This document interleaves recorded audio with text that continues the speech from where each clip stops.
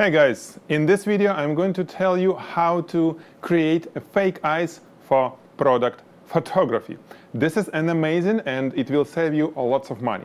So, if you are were trying to shoot any cocktails, anything that involves eyes, you know what I'm talking about, right?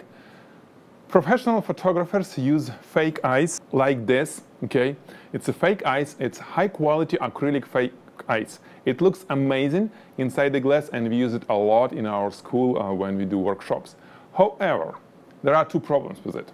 First of all, it's a price. High quality eyes cost about $40 a piece. This is how much we are paying for it. And the second one, you cannot really modify it. You cannot change the shape because it's resin.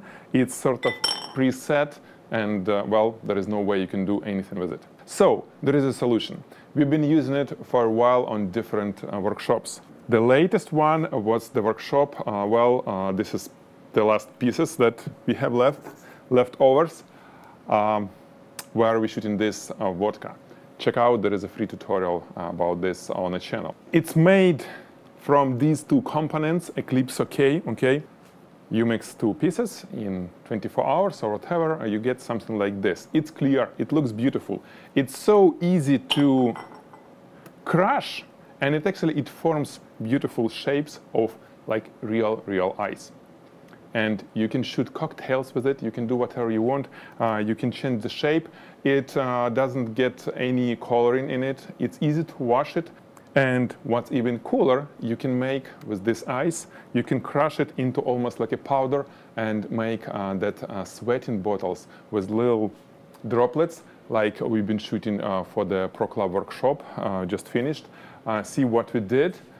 We have this cocktail. Well, it looked a little bit different on the workshop, but there is little ice beside the liquid that we spray on top, right, to make it sweat. There is ice that I made from this, just crushing by hand and throwing it on it so it just sticks naturally, okay? With lots of dust in the studio. And then you shoot and check it out. It looks amazingly well. So this is how it is. It looks like real ice. Okay, I hope it was useful. Please share this video if you like it, comment, I'll be happy to answer any of your questions. Subscribe to the channel, more video coming soon. Okay, thank you and see you next time. Goodbye guys.